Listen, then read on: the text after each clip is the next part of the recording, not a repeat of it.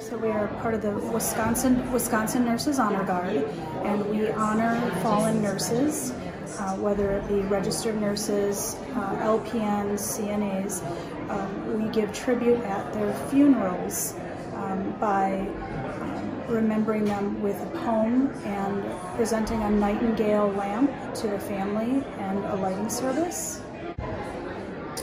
Our group today, we have 5 nurses that are helping, but we're all volunteers, and so we, from all over the state of Wisconsin, depending upon where the funerals are at, we all volunteer our time then to honor our fellow nurse who has passed.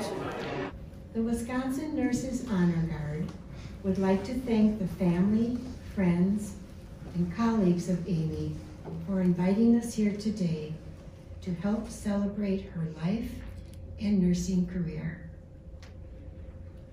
Nursing is a calling, a lifestyle, and a way of living. The nurses who are gathered here today to honor our colleague Amy, as she will not only be remembered for her years of service, but by the difference she has made during those years, just by stepping into people's lives and creating special moments. As a nurse, Amy brought comforting moments to each one of her patients, becoming a shining light in moments of darkness. The bright shining light of the nightingale lamp represents this same comfort. The nightingale lamp was the lamp of Florence Nightingale, the original pioneer of nursing, who served as a beacon of comfort and compassion and with unwavering devotion throughout her service during the Crimean War and beyond.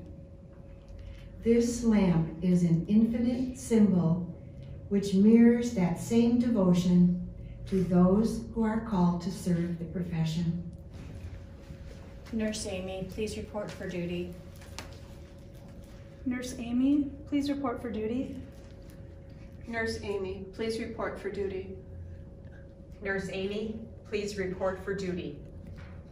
Nurse Amy, please report for duty. You have served your profession with dignity, integrity, and compassion. You have been relieved of your earthly duties, and your nursing brothers and sisters will take it from here. On behalf of the Wisconsin Nurses Honor Guard and in honor of Amy, we present to you, Greg, Amy's nightingale lamp.